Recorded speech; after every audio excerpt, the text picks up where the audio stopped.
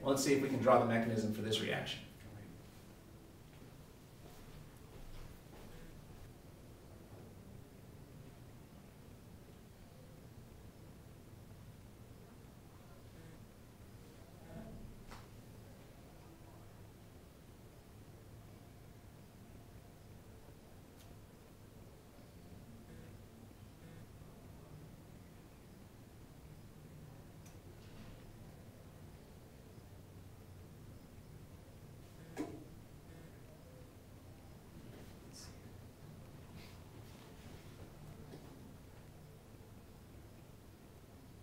I know it's going to, I'm assuming it's going to precede E2.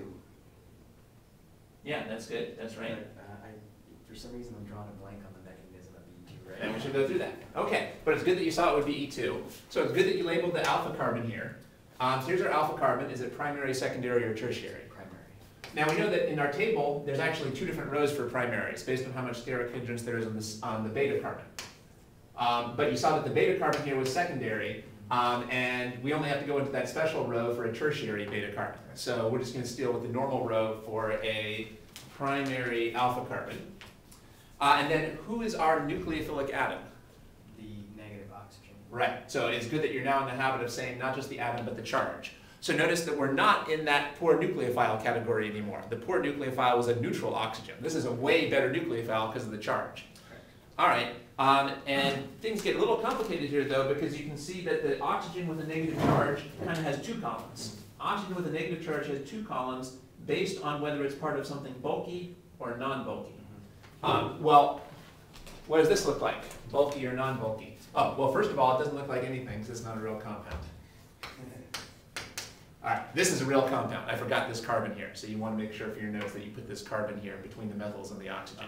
Okay, so now that this is a real compound with this new carbon, does it look bulky or non-bulky? Bulky. Yeah, it should look very bulky because it doesn't look that bulky because it's in condensed notation, but if I wrote it out, there would be 3 whole methyl groups waving around here. In fact, this is as bulky as you can get. Okay. This has these 3 whole methyl groups waving around, so this is very bulky. All right, and that's how we know it's going to be E2, right? Because we're in the rightmost column. Well, the rightmost column you can see is pretty much always E2. Definitely it's going to be an E2 with a primary substrate. So we're definitely going to have an E2 here. So you can see if you have an O- or an N-, you then have to check how bulky the attacker is. Why does that matter? Why can't we do an SN2 here? Well, what was the big obstacle to SN2? The big obstacle to SN2 is steric hindrance blocking the nucleophile. Right. Now, we've already seen that steric hindrance could come from the substrate. Well, that's not an issue here. There isn't much steric hindrance from the substrate. But steric hindrance can come from the nucleophile itself. This is so bulky itself, it's going to get in its own way. This has got so many methyl groups waving around, it's going to get in its own way. These methyl groups will block the oxygen from joining the substrate here. Okay. All right, so because of that, we're not going to be able to do an SN2 here. In fact, you can see that bulky bases can almost never do SN2. Bulky bases almost never do SN2 because they've got too much steric hindrance. You can see that from the table. So you were right, this is going to be E2. By the way, one of the lessons here then is steric hindrance is not a big obstacle to E2. Steric hindrance is not a big obstacle to E2. In fact, we're not really going to learn a big obstacle to E2. There isn't any interesting big obstacle to E2. But this isn't going to do SN2 because of the steric hindrance, and since steric hindrance is not a big obstacle to E2, we'll do the E2. You can see that steric hindrance is not a big obstacle to E2 if you look at the table, because notice that E2 can work on any substituted substrate, even tertiary. You can still do an E2 even on a tertiary substrate, which has tons of steric hindrance, so steric hindrance can't be a big obstacle to E2. Okay. All right, so we're going to do an E2 reaction, which you correctly figured out, and the part that was giving you trouble was the mechanism. So let's go through that. This is probably, well, one of the most complicated mechanisms you'll see this term. This is actually a pretty complicated mechanism. Who does it make sense to put, who does it make sense to put at the tail of the arrow? The oxygen. So I'll put that at the tail. The negative charge. Yeah, that's right. Good. Now, what is this oxygen going to act as? Well, something with a negative charge can be either a nucleophile or a base.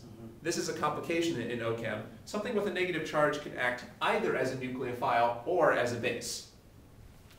Both bases and nucleophiles donate electrons. So this could be either a nucleophile or a base. Well, we've already kind of figured out which one it is. If you're doing a substitution reaction, are you using a nucleophile or a base? You're using a nucleophile. Right. And if you're doing an elimination reaction, you're using a base.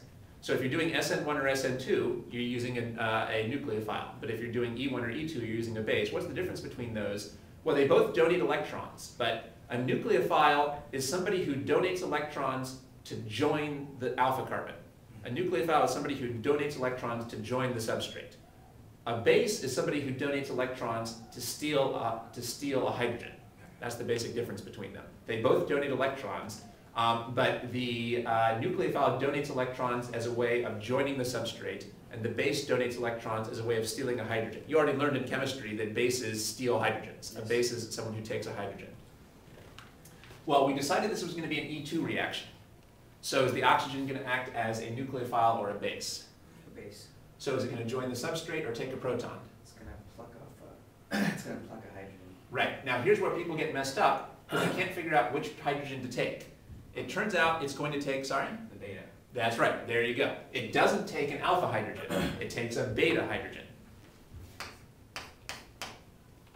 So who should go at the head of this arrow? The beta hydrogen. So this is another good argument for labeling the beta carbon over here. Anytime you're doing an E2, you should label both the alpha and the beta. All right, and now we're going to have a whole series of arrows. So can we come up with the remaining arrows? Well, first of all, a hydrogen cannot be bonded to more than one thing. So if the hydrogen is forming a bond to the oxygen, it must be losing this bond. So I have to put this bond at the tail of an arrow, and I have to figure out a good place to put those electrons. Where can I put the electrons from that bond? Back on the carbon? So your guess is it would go like this. That's not a bad guess. Let's think about that a little bit more. Is this going to be a substitution or an elimination reaction? Oh, it's going to double bond to the That's right. carbon. It's going to be an elimination reaction. Because what is an elimination reaction? An elimination reaction, by definition, is a reaction that forms a pi bond. That's actually an important thing to have in our notes.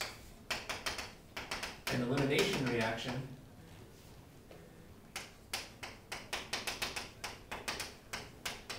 is a reaction that forms a pi bond. That's an important definition to have memorized. Elimination reaction is a reaction that forms a pi bond. All right. A substitution reaction is something that just substitutes one atom for another, but an elimination reaction is a reaction that forms a pi bond. So we have a very good purpose to put these electrons in the bond to. We can put them to form a pi bond here. Okay. But that gives us another difficulty, because that means that this alpha carbon is going to be forming a new pi bond, but the alpha carbon already has a complete octet. So it's going to have to lose some electrons. Well, fortunately, it has a good leaving group. That's what makes it the alpha carbon. So here's why I said this is maybe the most complicated reaction you'll see this term, because there's 3 simultaneous arrows. 3 simultaneous arrows, and you have to think carefully about each one. The first arrow is when the base is stealing the beta hydrogen. That frees up the electrons that the beta hydrogen used to have in the bond to form the new pi bond, and that kicks off the leaving group. So we have to see this a couple times before we get comfortable with it. This is all happening in one step. And it all happens in one step. How many steps are there in an E2 reaction? Just like for an SN2. E2 and SN2 are pretty similar. They're both one-step reactions. So you can see the number 2 is kind of misleading. E2 and SN2 actually have only one step. Okay. All right, now that we have the arrows in here, we should be able to draw the products. The arrows tell us what the products look like. So let's take our time and see if we can draw the right products.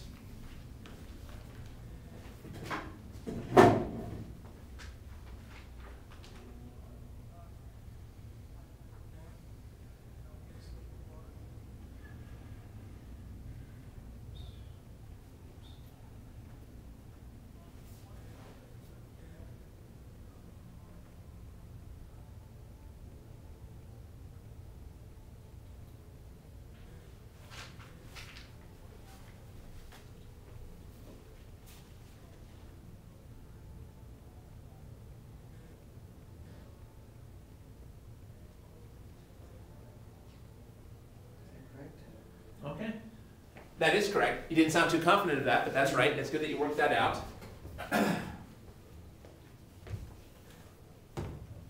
Now, the best way to do this is the one atom at a time technique. So we can number the atoms. So say starting over here, who's the number 1 attached to?